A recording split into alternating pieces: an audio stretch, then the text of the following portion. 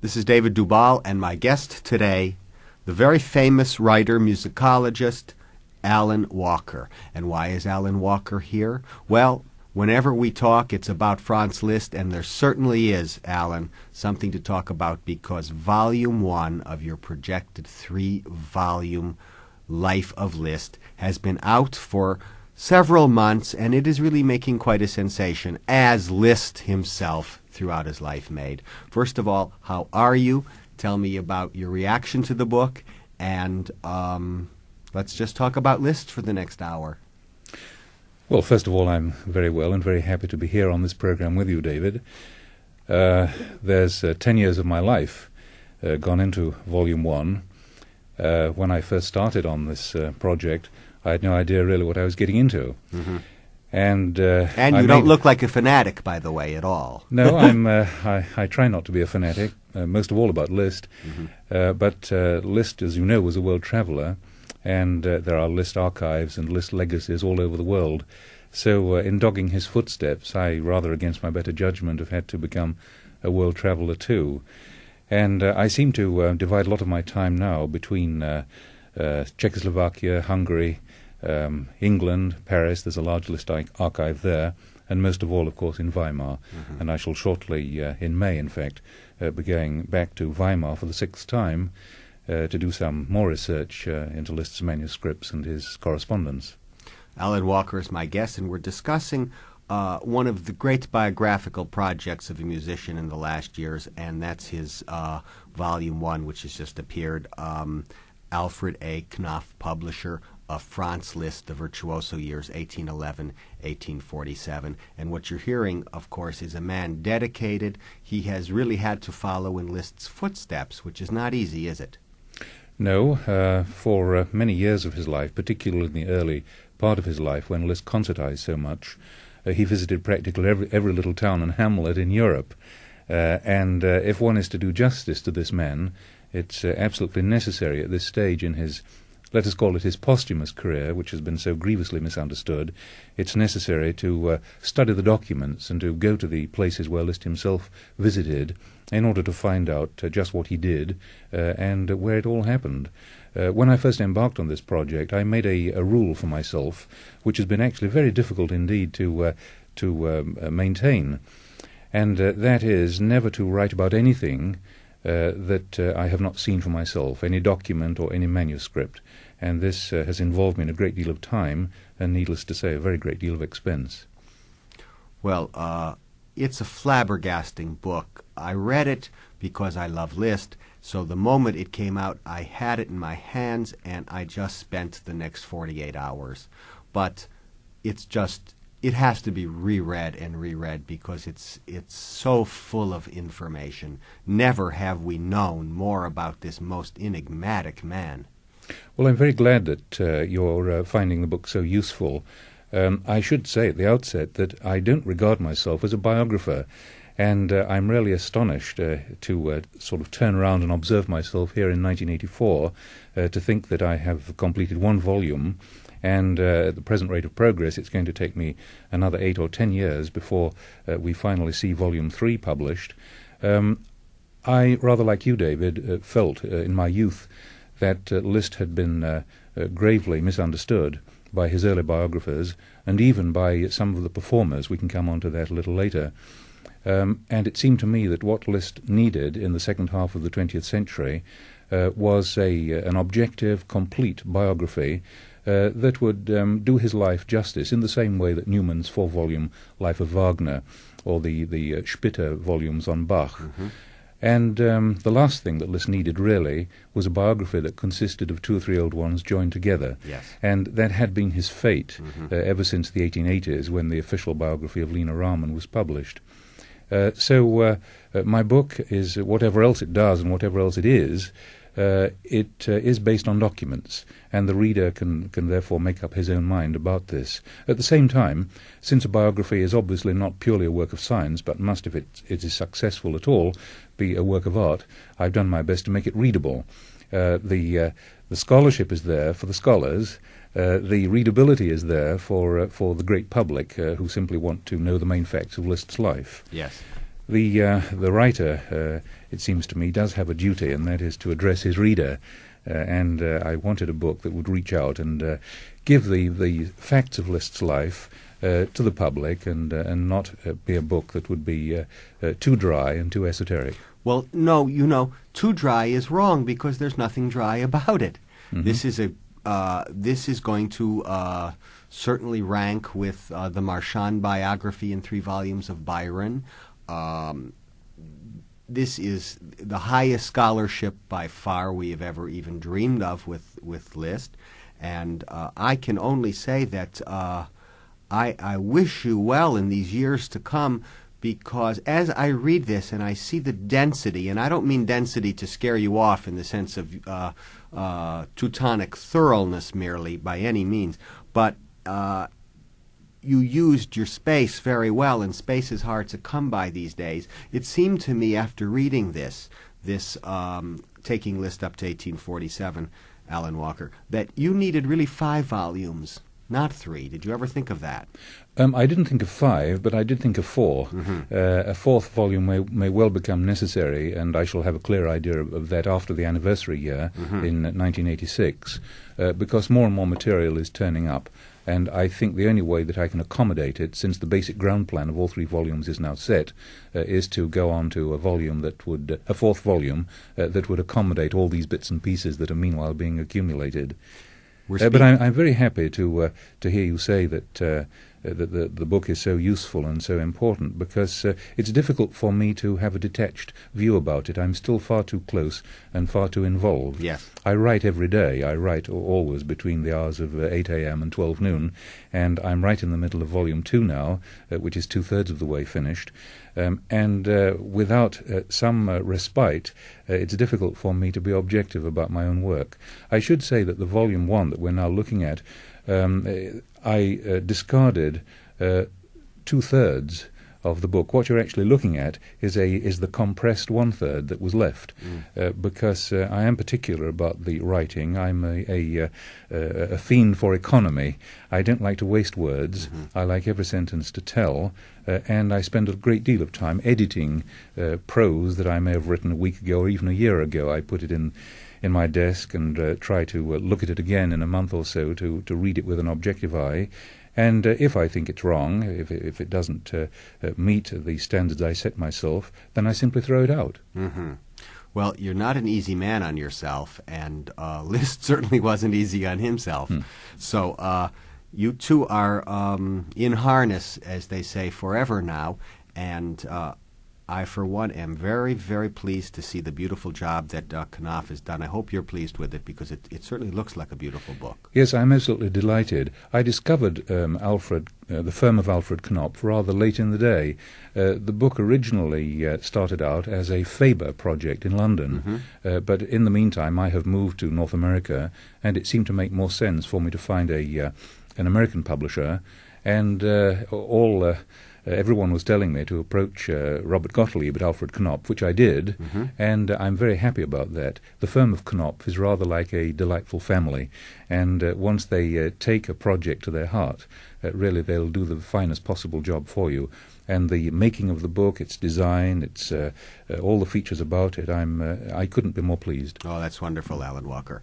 Alan Walker's my guest, and we're discussing Volume 1 of his great Liszt project, The Virtuoso Years, 1811 to 1847. And we're going to stop our conversation for around 3 minutes, because we're going to hear the Transcendental Études number 1 and 2, played by Lazar Berman. Liszt's pieces, of course, stunned the piano world, and they're still stunning. And we hear in this prelude, Alan, I think you could say a spiritualized Kramer study, instantly, Lisztian.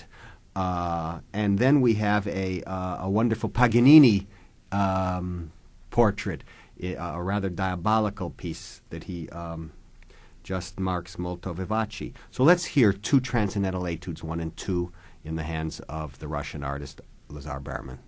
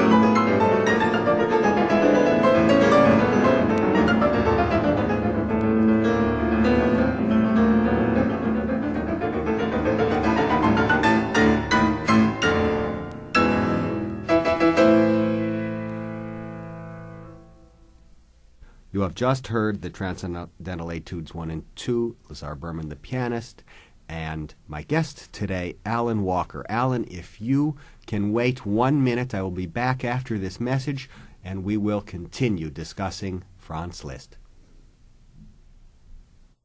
This is David Dubal, and my guest is Alan Walker, the biographer of Liszt, and I have known him for many years. The first encounter I had with Alan Walker's work is a slim volume which is just packed with aesthetics, and it's called, I believe, An Anatomy of Music Criticism. That is correct, yes. Yes, that's a wonderful book, and I've had many fine hours with it.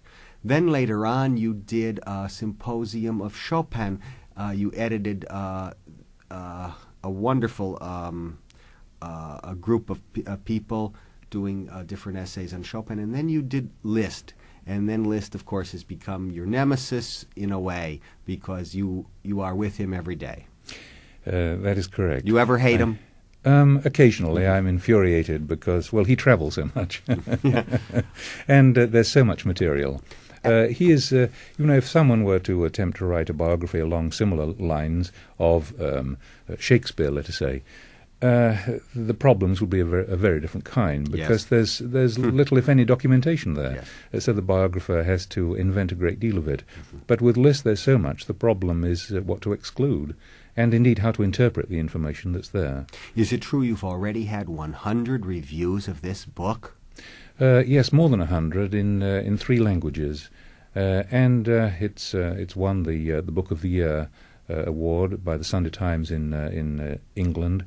And it was selected as one of the music books of the year by the Sunday Observer. It's just received the James Tate Black Memorial Award issued by the University of Edinburgh. And so in the brief months that the book has been in circulation, I couldn't be more pleased with the reception it's had. I'm sure Knopf is also pleased. And let me ask you this about Franz Liszt. Was there ever a greater energy machine in the 19th century? A man with a greater constitution or more complex in nature? Well, if such a man ever did exist, I haven't heard about him. Nor I. The Liszt's output is, of course, incredible. There are more than 1,300 individual pieces of music, and many of them exist in several different versions. At the same time, there are more than 10,000 letters that Liszt wrote to more than 800 correspondents across the world. He kept sketchbooks for his letters because he drafted them on his long journeys across Europe. And at the same time, as you know, he was active as a teacher and as a conductor. He lent his name to any and every cause. He was one of the great philanthropists of music, an incredibly complex but at the same time an incredibly warm and lovable human being. Well, obviously also one of the most magnetic of human beings because statements coming from people like Rosenthal, the most wonderful man I had ever met, things like this abound in the Liszt literature. Some of it, of course, the Liszt literature, of course, has so much legend to it. This is something you've had to sift through constantly. Yes, it isn't that legends are necessarily false, but sometimes they can be highly misleading, and very often they contradict themselves. So the biographer has to tread very warily. Eyewitness reports are not necessarily the best evidence on which to base a biographical narrative. But your main point seems to be correct enough. Whether you deal with the late Liszt, the benevolent Liszt, or the early Liszt, the barnstorming virtuoso, it does seem to be the case that when anyone who came within his orbit, they immediately fell under his spell. There are great travellers like Hans Christian Andersen and George Eliot, the English novelist who visited Liszt in Weimar. They are just two of many people who kept diaries, and they were both bowled over by their first impressions of this wonderful man. Yes, and these were rather conservative people like Grieg also. These impressions were unbelievable. Yes. I mean, he had something that was, perhaps once a century. Yes. He's in a way also the inventor of the public pianist, isn't he? Yes, what we now conventionally call the piano recital was really created by Liszt. And it might be very helpful to just review exactly what Liszt what he did during the 1840s in his heyday as a touring pianist. He was really the first pianist to give concerts alone. Yeah. He once said in a letter about that time, around 1839, "Le concert, c'est moi." Yes. The concert is me. And he attached the name recital to his concert. He was really the first artist to use that term. He was the first pianist to play all of his recitals from memory and to include in the recitals the whole of the keyboard repertory as it then existed, from Bach to Chopin. He was the first to place the piano in its modern position, with the keyboard at right angles to the stage and the open lid reflecting the sound across the auditorium. I thought that was Dussek's. Well, you're absolutely right. This is a piece of esoteric knowledge that I would have expected you to know. But he abandoned the practice. He tried it out once in a while. Yes. But we have to make a distinction here between Dussek and Liszt. Liszt really was the first pianist to understand that the concert hall in which you play is itself a musical instrument, and you can make that instrument sound by virtue of the position that you place your piano in. And he experimented. He didn't suddenly have a revelation and think, now this is it. But he came to the view, quite independently of Dussek, that the what we call the modern position for the piano was the right one for it. He was also the first pianist, of course, to tour Europe. At a time when travel was extremely uncomfortable. This was before really the invention of the railway engine, or at any rate before the European cities had been connected by railways, and so he had to travel everywhere by coach and horses. And he had many adventures along the way. A couple of times he sprained or broke limbs as the carriage was went over a pothole, and he himself was pitched onto the road. That happened in England, of all places, in 1840. At the same time, he would compose while he was on tour, and about his only rest was the rest that he had between towns and villages. He would sometimes give 3 or 4 concerts a week, and in the space of the 7 years, the so-called years of transcendental execution, he's known to have given well over 1,000 concerts. And then at the age of 35, he retired, having accomplished everything that it was possible for him to do, and he then turned his attentions to other things. One would wish that other pianists who will remain unnamed would also think of retiring at the age of 35. Yes, I understand that. Alan Walker is my guest today, and we're going to continue with music now. Liszt is our subject today, and how about a word about the Transcendental Etude number 5 called Fufele? That's a real treacherous piece of technique. It's probably not only one of the most difficult pieces that Liszt wrote for the piano, but one of the most difficult pieces ever written for the instrument. It calls for an abnormally flexible fourth finger, as you know, and to play this devilishly difficult study up to speed, well, only the heroes of the keyboard really can do it justice.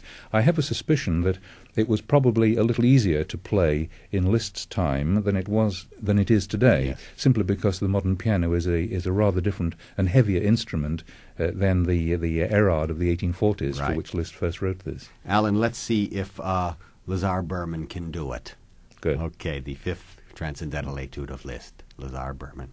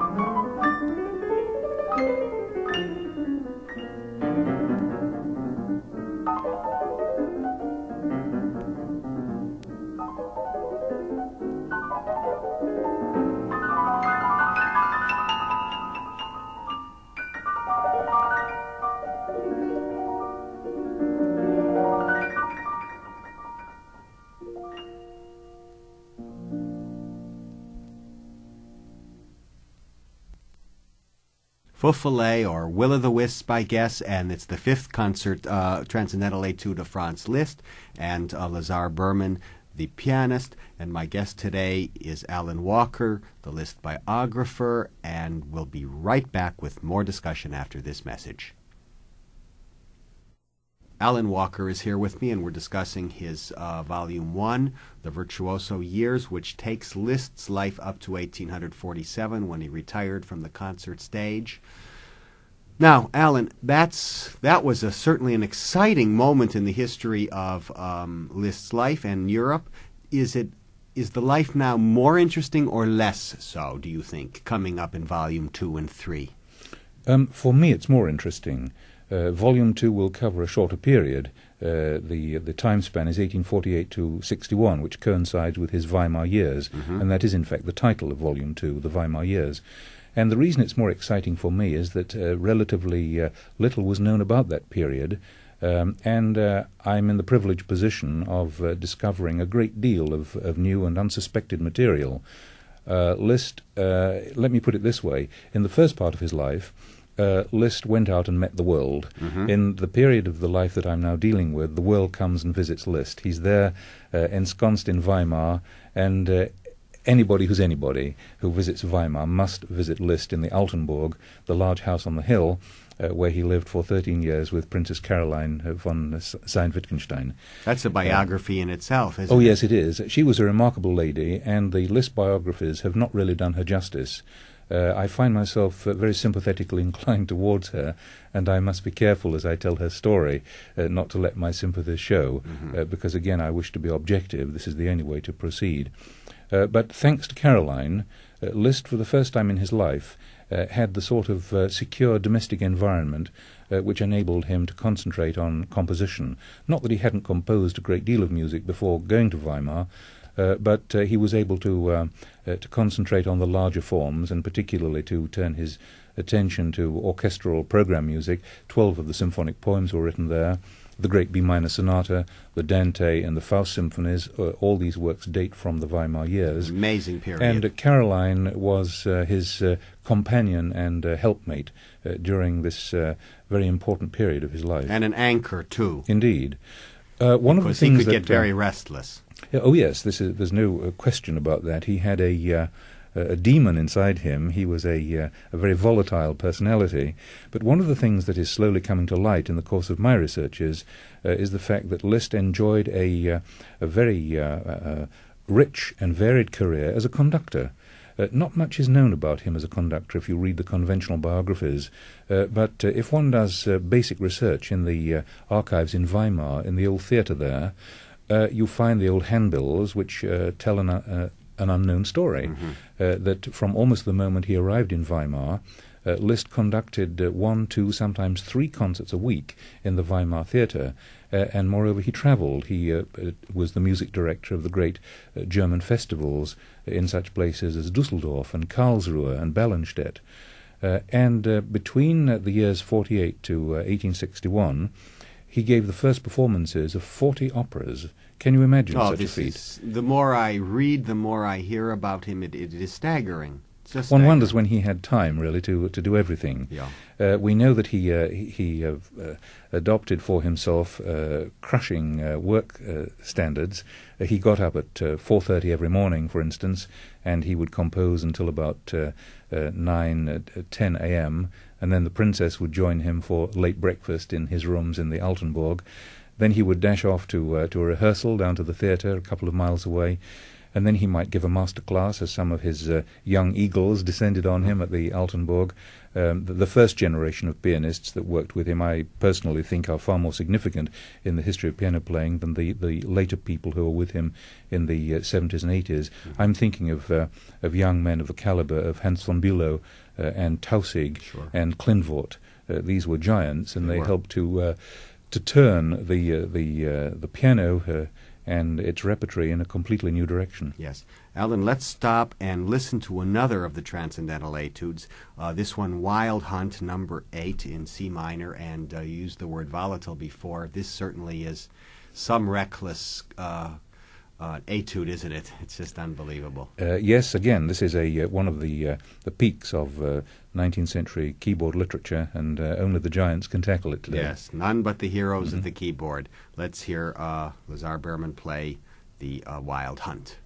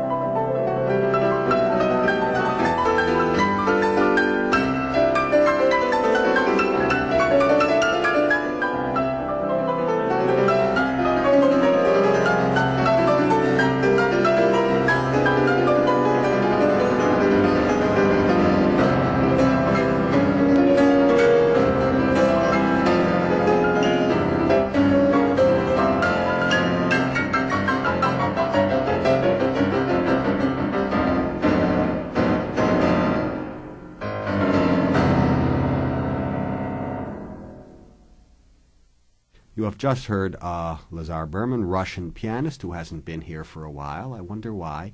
And he played the Eighth Transcendental Etude of Liszt, and Liszt's life is transcendental, to say the least. And I have the transcendental biographer of Liszt here, Alan Walker, and we're going to, after this message, speak a little bit more about Liszt and then some more music. I am back. My guest today, Alan Walker, musicologist, musician, very objective biographer of Liszt. I'll ask you this question. Did you, by any chance, ever feel that at the end of the third volume you might just end up hating the poor man?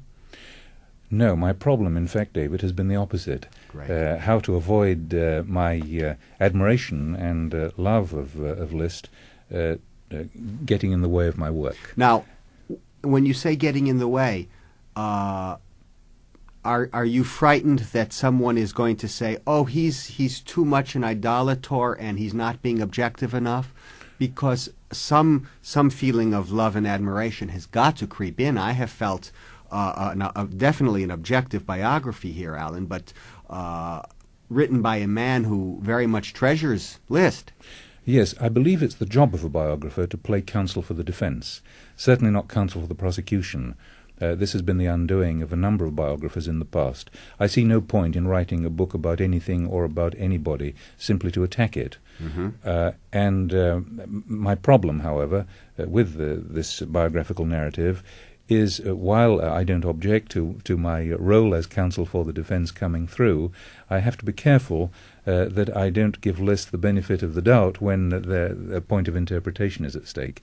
Otherwise, critics who read the book are simply going to say that I'm too involved with the subject. Mind you, as I said a little earlier, I've given up 10 years of my life simply to produce Volume 1, and it will take another 10 years for the remaining 2 volumes to appear, so perhaps I can be forgiven if from time to time I'm less than how shall I say, if I fall short of my objective standards. You will be forgiven in my eyes, that's for sure.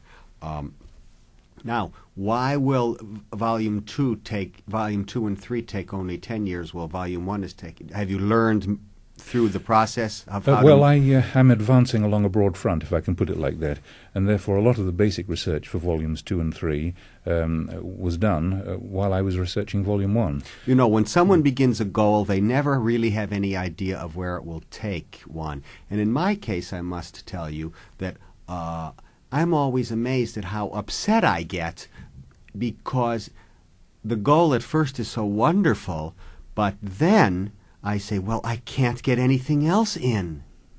Now, do you ever have any bitterness that this man's life now has enrolled all of your time? No, simply because before I embarked on the project, I had already published 6 other books which cover a fairly wide range of activity. And I hope that there will be years enough left when Volume 3 has been published for me to go back to what was my early interest, namely musical analysis and musical aesthetics, in which fields my ideas are continuing to develop. I should say that the biography, while it sounds as if it's a full-time project, and I sometimes think that it is really something I do in my spare time. Your spare time? Well, I'm a full-time academic, after all, and I carry a full teaching load at my university in Canada, where I teach mainly musical analysis and tell us where that is? And the criticism of music.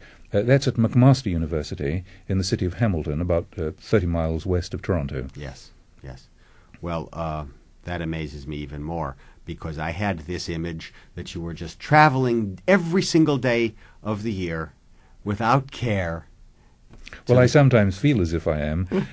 During my breaks from teaching, of course, I seize every opportunity to visit Europe, and particularly East Germany, Weimar and Leipzig and East Berlin, where many of the main Liszt archives still are. And I am at the moment on a leave of absence from the university because I really felt without such a leave I would not be able to complete Volume 2 in time for the anniversary year, which, as you know, is 1986. Yes. Liszt was born in 1811. He died in 1886. And we're going to hear Lazar Berman play now. Let's hear the 10th Transcendental Etude. The F minor, yes, it's one of my favorites. Good.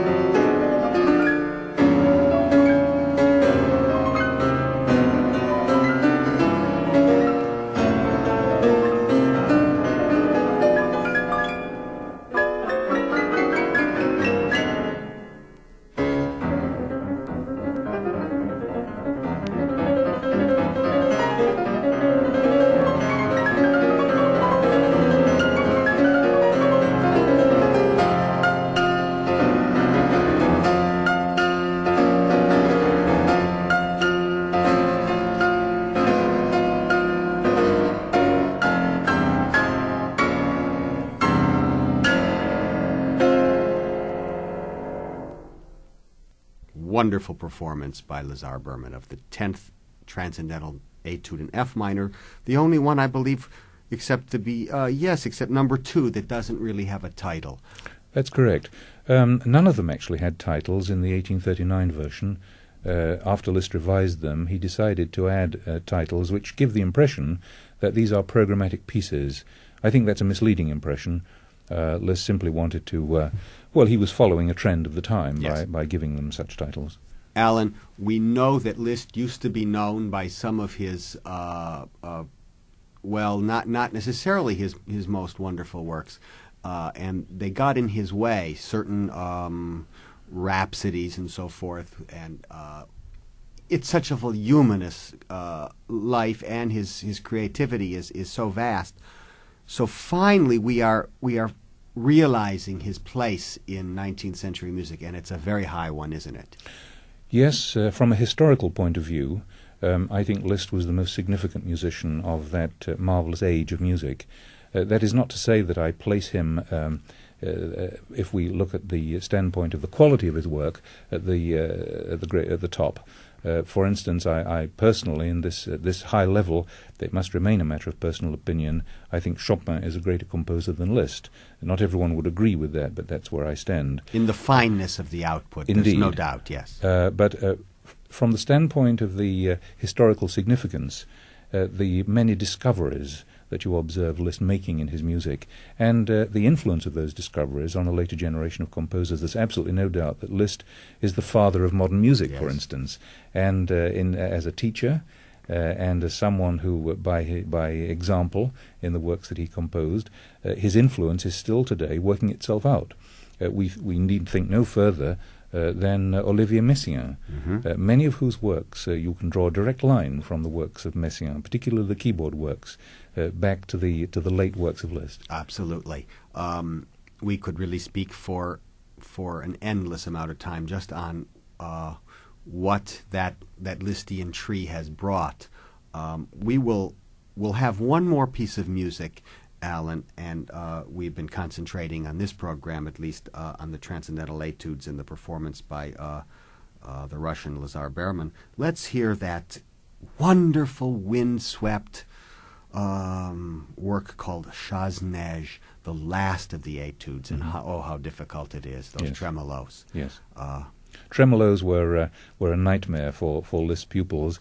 Whenever he taught tremolos, his favorite command was, "Don't make omelets." Oh, that's wonderful. Wonderful. Alan Walker is my guest. Well, let's now hear that Chaznège, and we'll be back with some final words on this hour program that we have had about his new biography of Liszt, Volume 1.